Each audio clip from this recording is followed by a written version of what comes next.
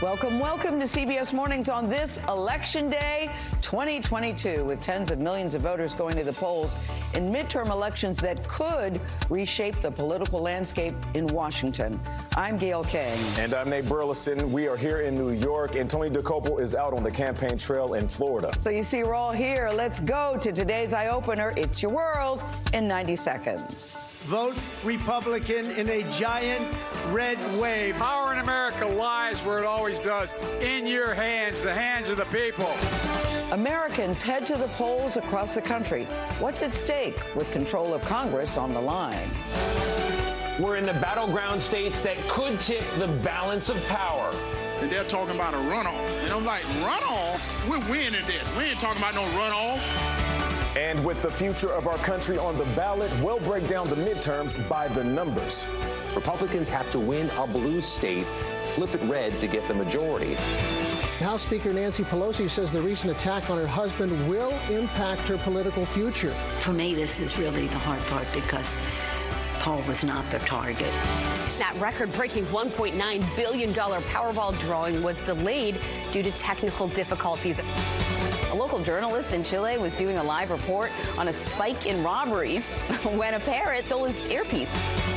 3 seconds left. Lillard for Hart. It counts! And the Blazers walk off. The streets of downtown Houston were packed as more than 1 million fans came out to celebrate their Astros winning the World Series. Someone threw an alcoholic beverage can at Senator Ted Cruz. The last day before the election, we spotted this actual headline in the Daily Beast. Pollsters have no idea what's going to happen this election.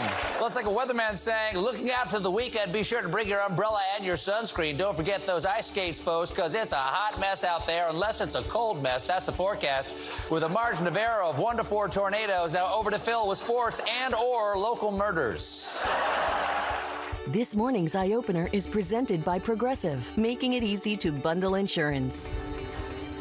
It does feel like a bit of a jumble, depending on your point of view, Nate. You're either saying these polls are correct, or you're hoping, please let them be wrong. It can be quite confusing. Yes, but today is a day that really matters. Why? Because America decides. And we're going to help with that confusion. Yes, we are. We're going to sort it out for you. Yeah. It's a very, very big day in America. History will be made not by the candidates, but by you, the voters, casting your ballots across the country today.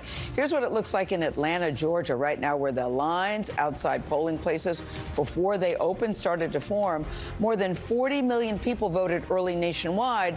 We're expecting a high turnout today because there is so much on the line. Yeah, this is where things stand now. Democrats control the House, but not by much. The Senate is split 50-50, but Democrats have control because Vice President Kamala Harris has the tie-breaking vote. Republicans hope to take both chambers. Tony DeCopel is anchoring our election coverage in Florida. Tony, good morning. There is a lot going on, especially where you are at. What's going on? Yeah, hey, good morning, guys. If you love Election Day, I got good news for you. It's here, and if you want it all to end, I got good news for you as well. It'll be over soon. There is a lot going on. The polls are already open here in Miami, the big city behind me, and there's a little bit of rain moving in. Weather is one of the many variables that could affect turnout, and turnout is everything in this election. But by the way, guys, every single voter in America has at least one race to vote on today. Everybody hearing my voice right now, and the results, they're going to shape at least